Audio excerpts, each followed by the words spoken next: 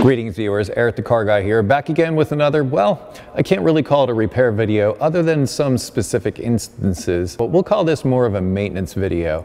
And today I'm talking specifically about the valve adjustment on the 2.4 liter Honda engine here, also known as the K-Series engine. It's in my 2004 Element. The service interval for doing this procedure, I looked it up and it appears that Honda recommends checking the adjustment around 110,000 miles. So you got quite a ways to go. Now, as far as the expected outcome of adjusting the valves, in very rare instances it will help smooth out a rough idle. It will also help keep things quiet. Now, if you're wondering why we do this on this engine, most engines have hydraulic lifters, which means they have an oil-filled device that helps actuate the valves, which is invariably kind of self-adjusting by nature, whereas this solid valve train does not use those hydraulic lifters. Therefore, the clearance can change over time. It's been my experience that you're better off leaving it alone if you're not familiar with doing this type of work, and it does take a fair bit of practice to get things right. I'll do my best to cover the specifics while I'm here, but just proceed with caution, because if you get the valves too tight, you can burn them up. In that case, you'll have to remove the cylinder head and replace those valves. Get them too loose and it'll be noisy. Get them uneven or wrong, you'll have a rough idle. So there's a lot of things that can go wrong with this.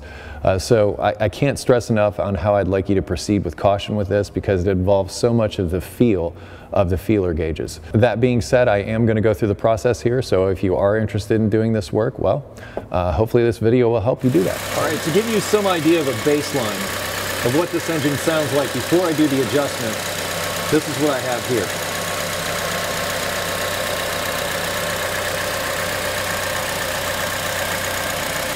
Now, in case you're wondering, I have about 121,000 miles on this engine. The valves have never been adjusted to my knowledge, so this will be the first time.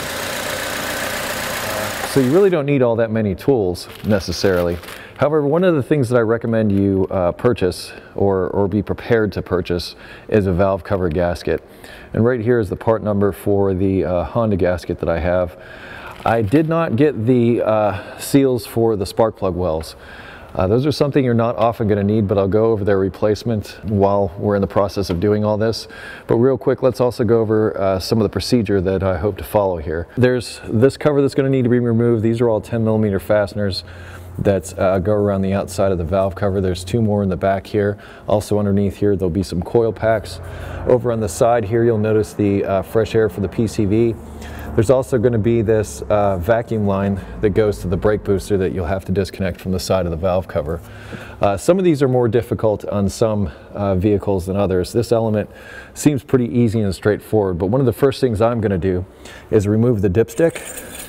And the reason I'm going to do that, it's plastic, it's very easy to damage, so just remove that and get that out of the way so you don't have any issues. You might want to check the oil while you're at it, but also notice there's quite a bit of dirt around this hole. So I want to be mindful of that and do my best to try and avoid getting any debris down inside the engine as I work. Okay, I'm going to start removing these covers that I spoke about earlier. As I said, these are just 10mm nuts.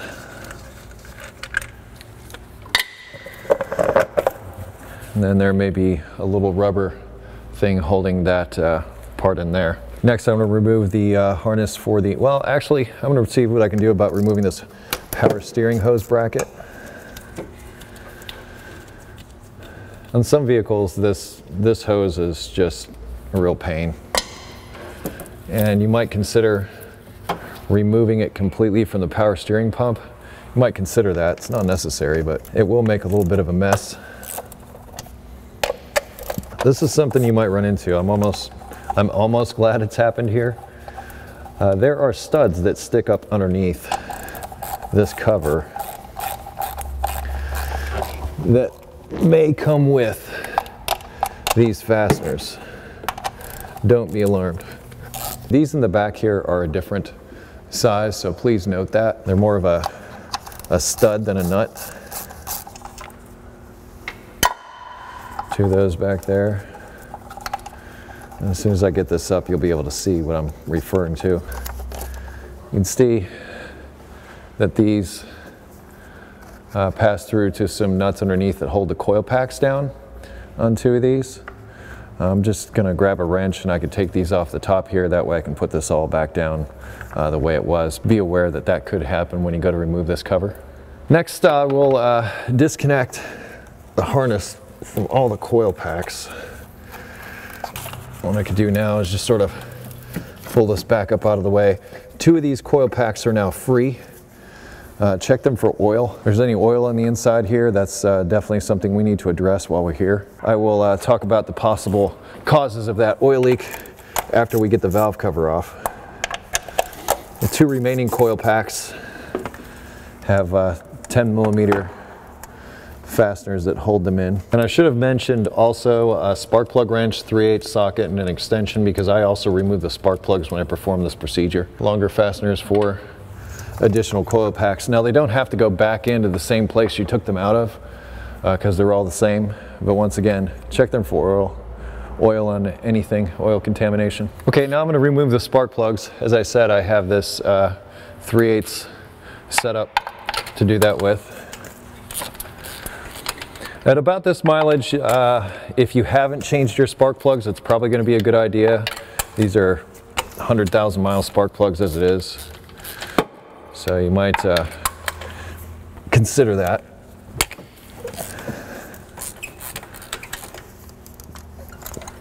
So this would be a good thing to do at, like, say, a 110,000 mile service. In fact, I've already done the bulk of the 110,000 mile service with this vehicle already. There's videos for that. I'll post links in the description of that, along with tools, other useful information. So if you have any questions, I would ask that you head down to the description and see if you can find your answers there first. I use this telescoping magnet to retrieve spark plugs. These actually look pretty good, and they're not that old. They're recently replaced, as a matter of fact. I did them during that 110,000 mile service not long ago, and looking at these, they actually look quite good. I don't see any signs of any burning oil or anything. The plugs can tell you a lot by looking at them. These all say that everything's doing pretty much what it should. Now I'm going to remove that PCV hose that we talked about earlier. There's just a spring clamp on the outside of it that you can move back. And then I'm just going to try and pry the hose off like that. Now there are 2 10mm over on this side, which I'll bring you over to take a look at, that need to come off to get this tubing off of here. Okay, here are those 2 fasteners that I spoke of down on this side of the valve cover here that you'll need to remove. If not, it's going to be awfully difficult. You'll be fighting with this piping in this bracket.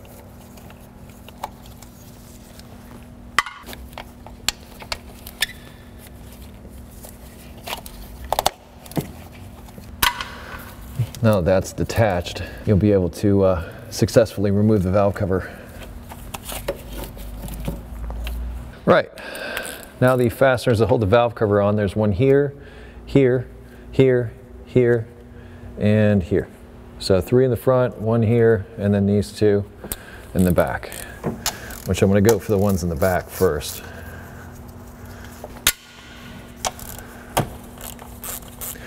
Now this procedure pretty much works on any K-series. You might want to check the specifics as far as the clearance is concerned for your vehicle, but most of them are pretty darn close to being the same. And they use this engine in lots of stuff. They also use this in CRVs and Accords and lots of Acuras. So this K-series engine has been used quite extensively in the Honda lineup. So I'm hoping this video will help quite a few of you. And something else I probably should have added to my tool list was a small pry bar, which could have been helpful for you. Now when you go to lift this off, know that these grommets on the studs for the valve cover, let's see how reluctant it is, that they may fall down into places where you can't find them. So if you have the opportunity, like I do here with this one, to remove this or part of these as you're working, that's a good thing. That way you don't have to go hunting down in the engine bay looking for this stuff. It's never fun. Okay, I'm going to get that small pry bar I talked about. Right, now I'm going to position that pry bar right down here where this valve cover meets the cylinder head and just sort of give it a little twist. Once again, being mindful of these grommets that will inevitably come loose as you do this. Better to get them now than search for them later. And if you can, and you get them all before you actually remove the valve cover, you're doing pretty good. Now, these in the back, the metal came off, but not the rubber. And you can purchase these separately. So if you find that they're brittle, these are still rubber and pliable, but if you find that these are brittle, probably not a bad idea to replace them. Yeah, mine are all still nice and pliable. And I can tell you why. One of the things that's going to make these last longer than anything is regular oil changes. That saves all the seals on your engine. I think we're all loose, and we can just lift this straight up off of here. Now, the spark plug tubes have some seals that are on them. That's why you need to lift straight up. But if at all possible, that's the way you want to go. Straight up.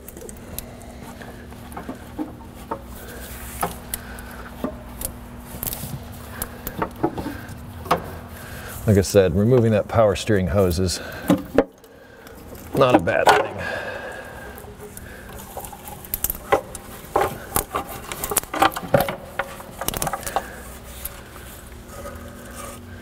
There we go. That engine looks really good inside. As I just said, this engine looks really, really good. This is regular oil changes.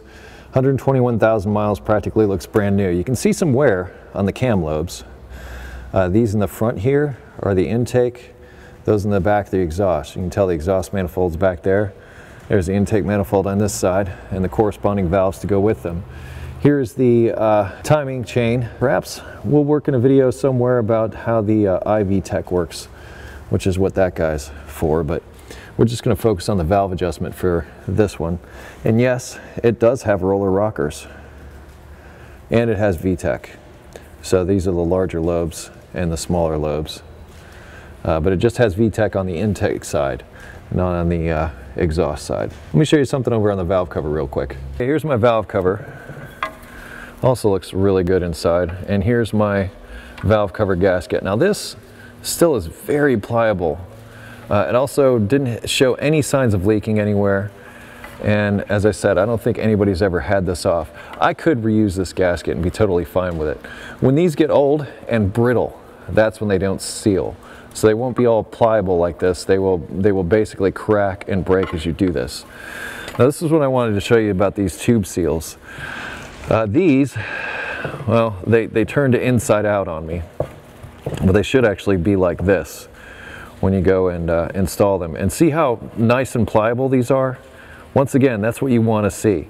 If they're not all pliable like that, then I would replace them. And in order to do that, it's somewhat difficult, if I'm honest. The reason, you have to come in through the top here with something and knock them out through this side. They're actually pressed, or if you want to call it, hammered into place.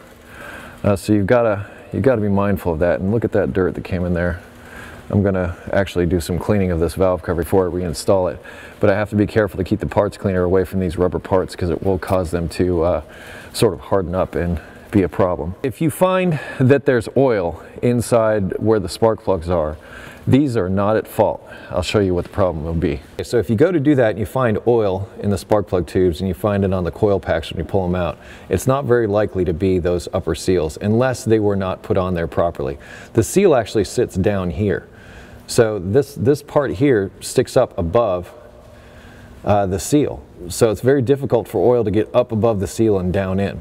What happens in that instance, and this happens on Toyotas as well, I've seen, is the threads on the bottom of this tube are what's leaking the oil. So you'll need to get a pair like a channel locks or something like that. I've used pipe wrenches in the past to pull these out. You unscrew these, you clean up the threads on the bottom, put some sealant. I've used Honda Bond around those threads and screw these back in, and that usually cures that problem. But as you saw earlier, I don't have that problem. All right, now before we get started on this adjustment proper, this engine is still a bit warm. These valves need to be stone cold when you adjust it, so I'm actually going to take a break from this and come back. If the engine is still warm, if these are still toasty, don't do the adjustment until it's cold. Those adjustments need to be made cold in order for them to be accurate. And we're back. I've given the engine a good amount of time to cool down, and we're back so that we can begin our adjustment. Now you can go about this in a couple of different ways. If you know the firing order of the engine, you can put the valves on one cylinder up at a certain point and then adjust the other valves, which would also be technically be on the base circle. Through my experience, I have discovered that the best way to adjust the valves, at least for me, has been to make sure that it's always like dead nuts on the base circle. I mean, even though this on the side here is technically the base circle, personally I find it's easier to do everything just like this. Now, like I say, you can bring this up to number 1, top dead center, and both of the cam lobes will be on the base circle, both on the intake and the exhaust, so you can adjust both valves for that cylinder. Then because of the way the firing order is, it goes 1, 3, 4, 2. You can keep coming around like a quarter turn of the crankshaft to each one of those valves. Perfectly acceptable, but as I said, this is just the way I do things. Now, some people would prefer to turn the wheel all the way to the, I guess it would be to the right, so that you can put an extension with a 1/2 inch ratchet through the side and turn the engine that way. But the reason I had you remove the spark plugs was because you can just as easily take a 19mm wrench and rotate the engine this way. You just, now that you've got this the spark plugs out, it's very easily to turn the engine just with this power steering pump. So rather than, you know, bending over and going through all that work, I just turn via the power steering pump, and I am very happy with that. That's how I do it, and that's how I'm going to go about it. But I'm just going to go from valve to valve to valve, and I'll talk specifically about the feel of how this works, but you really can't know until you experience it. But before we do that, let's talk about the gauges I'm using. Okay, here are my feeler gauges, and I have these longer feeler gauges. Once again, links in the description to stuff. For the intakes, I'm going to be using this 8 thousandths or 0.203 millimeter feeler gauge. For the exhaust, and this one's kind of hard to see, what that says is 0.012 inches and 0.305 millimeters. I believe the spec for the intake valves is between 8 and 10 thousandths. For the exhaust valves is between 10 and 13 thousandths. One last thing before we dig in is I'm using this special valve adjusting tool that is specifically designed for Hondas. Links in the description for this stuff, but this makes things a lot easier. Now I'm going to be taking my measurements. I've already got the cam lobe here on the base circle. I'm going to be taking my measurements in between the tip of the valve and inside of here. And this one is actually a little bit loose. So I'm going to come in, just loosen the nut, snug it up, and I'll just turn the screw until I feel it bottom out. Then I'll hold it in place and tighten the nut. And then I'll check the clearance again. Now I'm looking for just a slight amount of drag. It's super important that you don't get these too tight, as I mentioned earlier in the video. So you just want a little bit of drag. It's still moving pretty good there, so I'm going to tighten it just a hair more. And literally, this is a matter of, it really is splitting hairs. That feels pretty good. And this 8 thousandths gauge is really on the tight side. So if this fits a little bit loose, you're better off than it fitting a little bit tight. Okay, switch over to the other side. And these long gauges can be a blessing and a curse. A blessing in that they are easy to work with when adjusting valves. I found that using these long gauges can really be helpful, but they can also get entangled in other stuff as you're working. So once again, I've got a little bit loose there.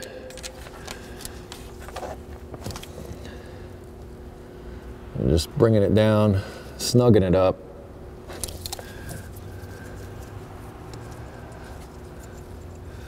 And once again, I'm a little loose still. I'm just going to add just a little bit more.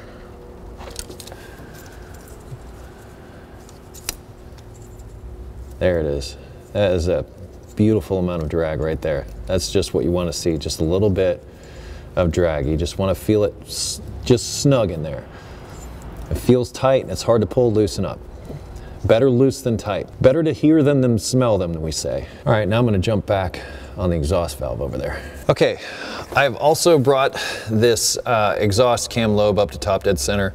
Experience has taught me that when doing this, many times what you'll see is the exhaust valves will be a little bit tight and the intake valves might be a little bit loose. That just seems to be the way it goes. And these do seem a bit tight. Let's try this other one, it might be easier to get to.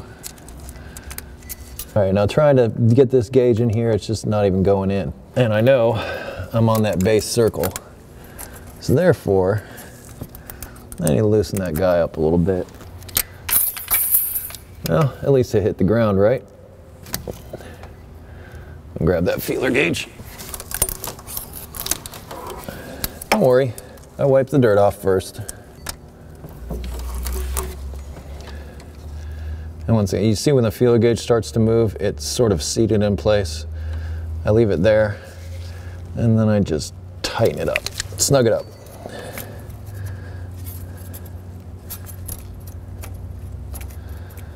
And that feels a little loose still. Just gonna add a little more oomph to it.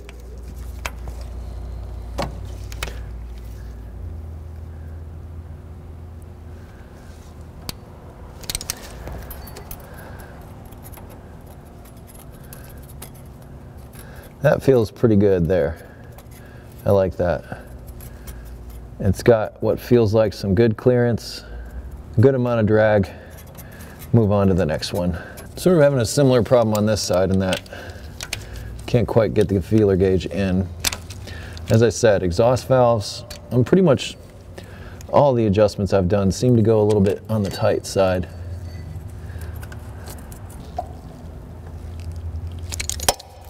That feels pretty good. Repeat the process for the other valves. This engine rotates clockwise, by the way.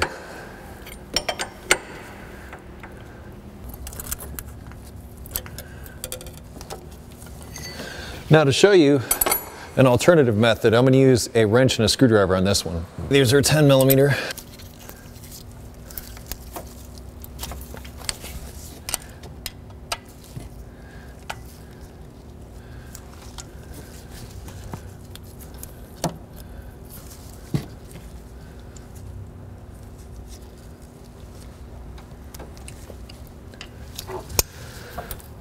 So thankfully, with the design of this engine, you're able to get in there with this. The special tool really comes in handy with, like say your GSRs, places where the valves are recessed down inside the cylinder head. That's where it comes in the most handy, because you're not going to be able to get down in there in some of those without a special tool. Well, that feels pretty good. I'm just going to run through the rest. I mean, you've seen the process, both with and without the special tool. And as you know, you just bring them up on the base circle. Like I said, if you want, go through the firing order 1, 3, 4, 2, and you can do it that way, or you can do every one on the base circle like I'm doing.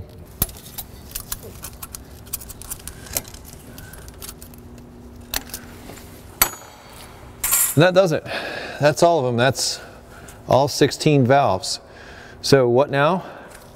I'm going to run through and check them all again. I'm going to do that a little bit at a different pace than I did with this for the video's sake, but probably a good idea to go back and check. It's the old adage, measure twice and cut once. That's pretty much what I'm going by here.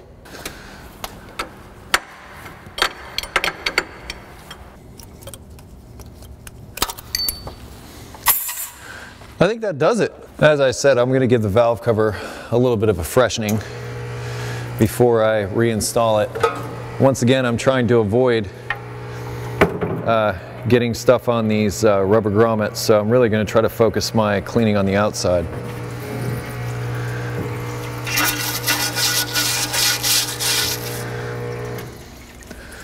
I'm going to finish it up with a little bit of compressed air and we'll be able to reinstall it. Well, somewhat last minute, I opted not to go for the compressed air and just went for my rag to finish things up. Main reason, there's a lot of this finish that's peeling off of this valve cover. It could really use a good sandblasting and respray. Not going to do that here today. I'm more concerned that the inside of my engine is clean and pretty. The outside doesn't matter to me so much, but that's just a personal preference. Since you've got the valve cover off, do what you like. But now that I've done that, I will now install my new valve cover gasket. I'm going to have to clean these grooves out a little bit more. But once I do that, I'm ready to install the valve cover gasket and get it back on the engine. Personally, I prefer an OE gasket, but there are other gaskets that are out there in the universe that will also work. Now you notice I didn't use any RTV or any kind of sealant or anything on here because it really doesn't need it. Let the gasket do the work. This will help seat it in there so that when I go to drop it down on the engine, it's not going to fall out on me. That would be unfortunate. I'm also going to go around here on the mating surface and clean this area up. Now, I will put a very small amount of RTV here where this front timing chain cover meets the engine. There's a very small space there. As you can see, it was there originally. I'm going to do the same thing in the back, which I don't believe I can get you in to see, but it's right about down in this area here that gets the same thing. And I mean just a small dab. I'll show you when I'm done, but you don't want to do a lot here. But for now, I'm just going to make sure there's no debris or dirt that's going to go down into the engine. Oh, and also right here at these junctions, you'll see on these bends here a very small amount of RTV here. So just a couple of spots in very minute amounts would be acceptable. I wouldn't go any more than that. Ready for that RTV. I'm using Honda Bond for this. You can order this stuff online. It's kind of expensive, but it's what's used. But I'm sure you can use other RTV. It's not imperative that you use Honda Bond for this. It's nice, but not completely necessary. Right, you can see small amounts.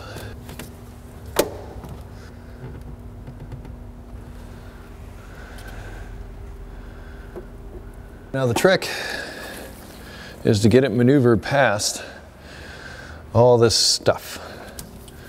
Mainly the power steering hose is what you'll probably be fighting the most.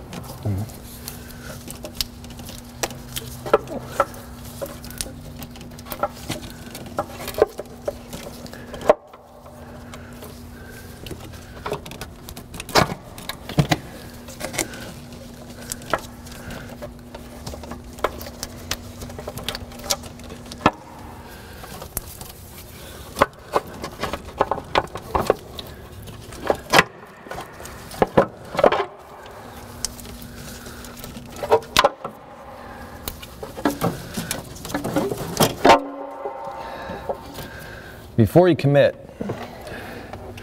run your fingers along the gasket just to make sure no part of it got rolled over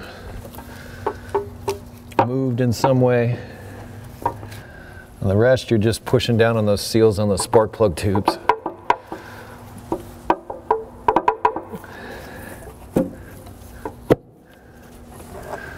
And that should seat you right in place. It's just the reverse of what you did to take it off.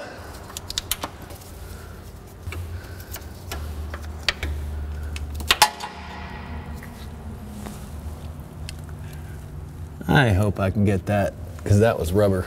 Yeah, dropping a piece of black rubber is worst case scenario in a lot of ways.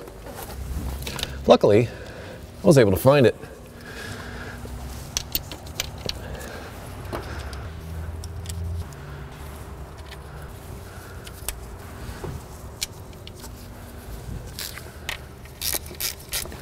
I like to start at center and work out. Recommend 1/4-inch tools for this to avoid breaking studs. You don't want to over tighten stuff. I've had a lot of emails with people that have done things like that, and if it happens, it's okay. Just got to remove the valve cover and remove the stud.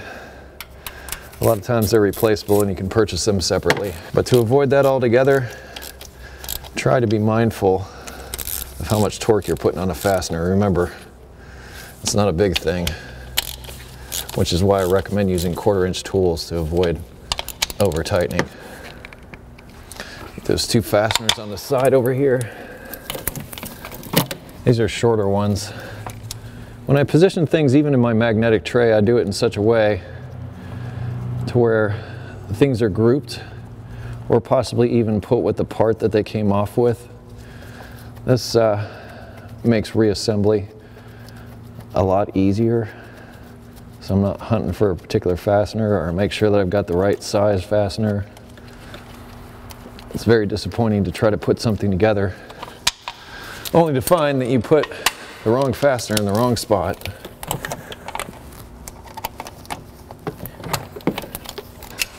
Already reattached this hose, just need to put the clamp back on. I try to put them on in the same place they were when they came off. Be careful just dropping these down in. You can bend the negative. I'm speaking from experience. And if you do that, it's a misfire.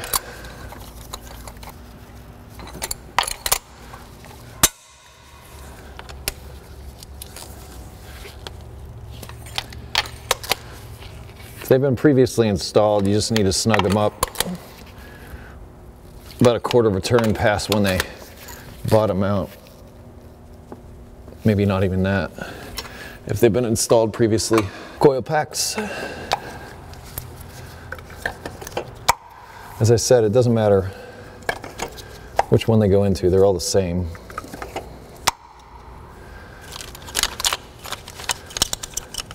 It may help to not fasten them down. Plug them in first before you fasten them down. Might be easier to get to them. In fact, it might have been easier to remove them this way too, now that I'm here and thinking about it. Remember our special cover? Well, if you just sort of position it here, you'll, oh wait, wrong way. If you just sort of position it here, you'll have an idea of which fasteners go into which things.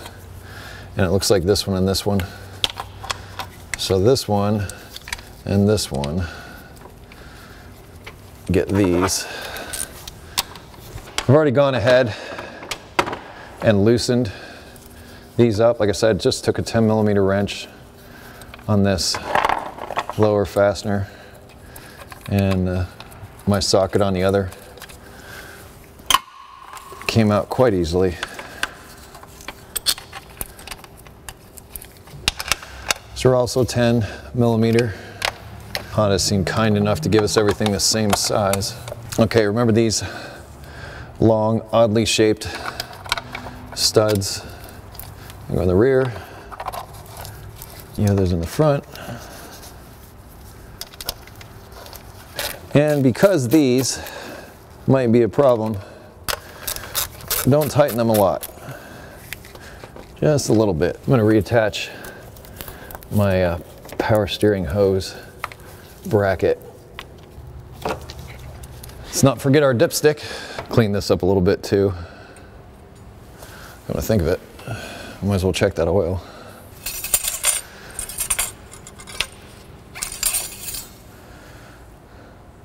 Bang on. Hasn't burned a drop since I changed it last. One last cover here for the front. To be honest, do you really need these covers? Probably not. They're just there to make things pretty. I may be jumping the gun by doing this because if it's noisy and I have to take it back apart, I'm going to have to take this all off again. But I'll be confident. Nothing wrong with a little confidence. Let's see how it sounds now. We're back. It's warmed up, operating temperature. It's a little louder than it was before. But as I said, I'd rather have it a little bit loud than quiet. but it's also smooth, very smooth,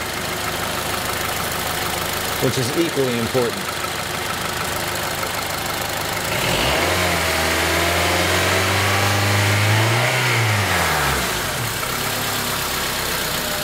To me, that sounds healthy. Let's wrap this up. Well, there you have the basics of the valve adjustment on the K Series engine from Honda. As I said, it's in many, many vehicles besides my Element that are out there, so it's something quite possibly, if you own a Honda of a recent vintage, you may run into. Service interval, like I said, they say check at 110,000 miles, or if noisy. This is a fine-tuning adjustment. I wouldn't expect it to work miracles. It might help with your mechanical skill. It might give you something to do on a weekend, but it's very rarely something that solves a problem. Unless somebody has gone in and adjusted them poorly and has created a bad idle ahead of time, these valves, I'm pretty sure, haven't been adjusted since this thing left the factory, and they were good for 121,000 miles. And that's typical in my experience. It's also typical to have the exhaust valves a little bit tight during the initial adjustment and the intake valves a little bit loose. That seems to be just any valve adjustment I've done on Hondas, it seems to work out that way. Other than that, tools, other additional information will be down in the description, so please check there if you have questions. If you have automotive questions, things that weren't covered in this video, I would ask that you get over to EricTheCarGuy.com. We have a welcome video there to tell you about our features to help you with those automotive issues, should you have them. If you wish to connect with me socially, I can be found on Google+, Facebook, Twitter, and now Instagram. I post repair videos every Friday, so stop back and see me then, and I close each of my videos of be safe, have fun, stay dirty. Next time.